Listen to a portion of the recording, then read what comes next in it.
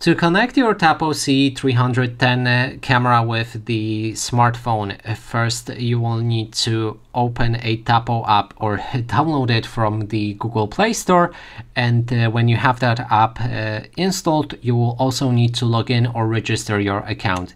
So I've done everything. I have my account, and now we're ready to pair. So you can click on this plus button in the top right corner of the app, select Add Device, and then in the search enter C310 and select the camera from the list. Now we have two options that we can use to connect our camera with the internet. There's the Ethernet port, which you can find next to the cable that is the power source, or you can go for the wireless option, which gives you an option to connect your camera with the Wi-Fi network, and I'm gonna go with it. Now we need to make sure that our camera is blinking with the red-green light, like mine right here. If not, then you will need to connect it to the power source, and if there's a red light blinking, that means you need to perform a reset, and you can find the reset button on the bottom side of your camera.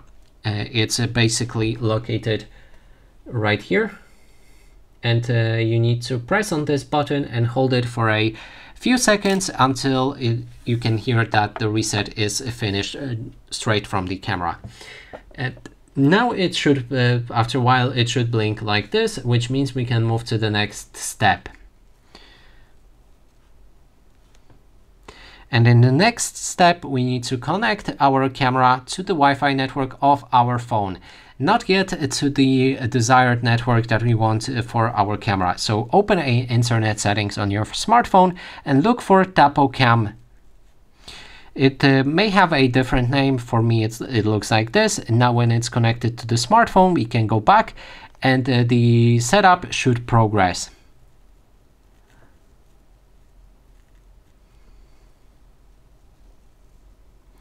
And in this step, we can connect to the Wi-Fi network that we want to stick with our camera.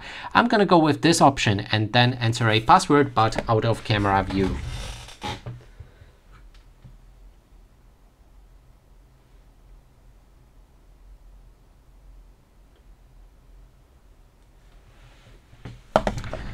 So I'm connecting to my Wi-Fi network currently.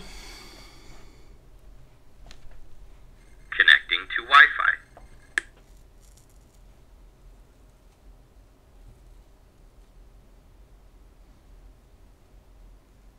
Wi-Fi connected.